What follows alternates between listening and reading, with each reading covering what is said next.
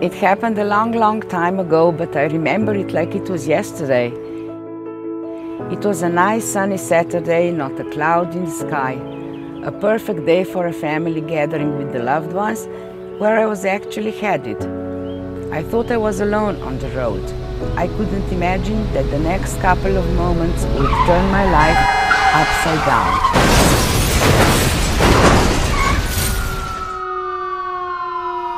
There aren't many professions that remind you every day of how fragile and precious life really is.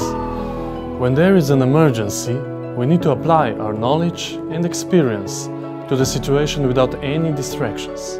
It is vital that we operate with equipment that enables us to make and execute our decisions as quickly and efficiently as possible, because that is when seconds really count.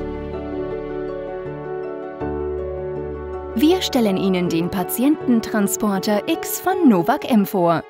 Der kurze Radabstand erlaubt ein einfaches Schieben, Fahren, Wenden und Ausweichen von Hindernissen. Die hochwertig gummibeschichtete Radlauffläche ermöglicht eine maximale Haftung und ein optimales Lenken.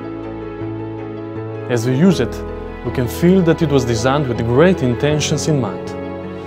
The attention to detail and innovative features enable us to work faster and smarter than with any other stretcher we've used before. Im Notfall können Röntgenaufnahmen auf dem neuen Patiententransporter X sofort erfolgen. Durch die große Liegefläche, die hohe Röntgenfähigkeit und den optimalen Zugang für konventionelle oder C-Bogen Röntgenausrüstungen wird die Untersuchungszeit wesentlich verkürzt. Die Transportliege selbst ist sehr anpassungsfähig. Durch die hydraulisch oder elektrisch betriebene Höhenverstellung können die Patienten leicht auf den Patiententransporter absitzen.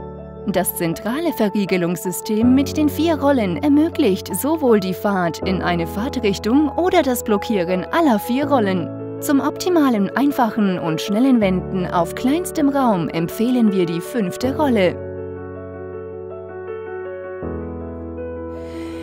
The fact that I'm here today and that I was given a second chance at life is all thanks to the dedicated doctors who deeply care.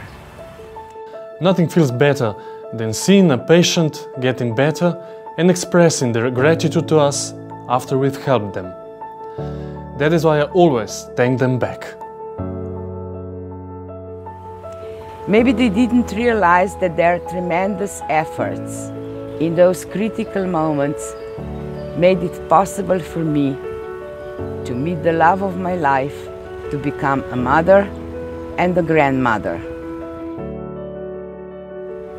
And that because of them, I would be able to attend family gatherings for years to come.